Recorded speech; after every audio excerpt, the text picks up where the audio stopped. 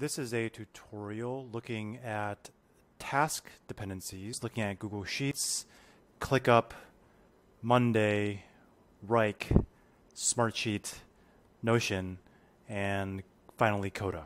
In this dependency column ended up being a drop-down list that shows whatever's in column A. I pulled in the dependency start date here. See a cascading view of each task. If I change this start date to another day, let's say I change this to 10:15, all these dates will cascade down, and you'll see that the Gantt chart kind of moves a little bit too. I have a ClickUp project here, and I have the same exact list of tasks. If I want to set the dependency to instructor shoot, I click on these three dots and I click on dependencies. In waiting on, I can add other tasks that there are dependencies for. You automatically can get a nice view of all the tasks.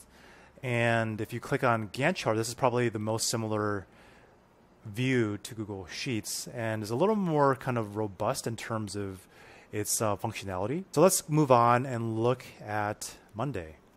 So Monday, again, we have the same list of tasks. You have to create all these multiple column types. So similar to Google Sheets, but has a limitation in terms of doing that automatic calculation of the task start dates. So timeline, and you see kind of like a similar Gantt chart type of view of the tasks, but it's broken out by person, which I don't find that interesting. The interesting thing about Wrike is you also can put in duration, start dates.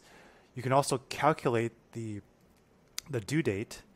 I just did start date plus duration. In order to do predecessors, however, you have to put in the row number of the predecessor. So for instance, test class site, its predecessor is 4, which is class finishing. Let's go to Gantt chart. Let's take a look at this. This is actually similar to ClickUp in terms of visualizing the critical path of your project. I think what's also neat is you can actually adjust start date for things, and it'll automatically, similar to Google Sheets, it'll just move all the dates forward depending on when the start date is of your very first task.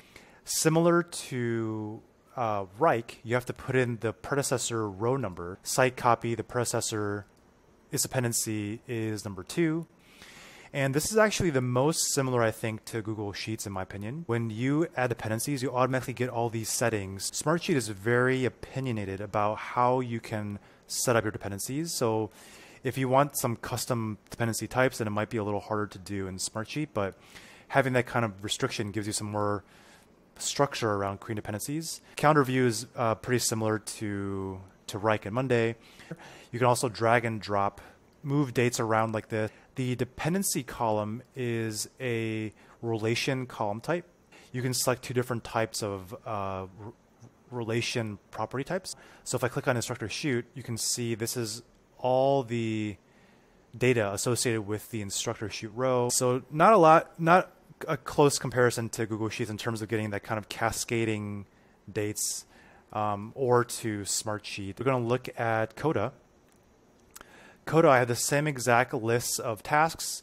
The dependency column is a lookup column to the all task table, which is this. So this is actually where you select the date of the very first task. So if I select something like 10/7, you notice that all these dates automatically cascade, similar to Google Sheets. A little easier compared to the other platforms when it comes to writing formulas, because you can just write them out with Word. The Gantt chart view may not be as powerful as SmartSheet or Wrike or even ClickUp, but it does give you a basic Gantt chart view. And then finally, you can also view the same data. They're all connected as a calendar. So that is a summary of how to do task dependencies across various different platforms.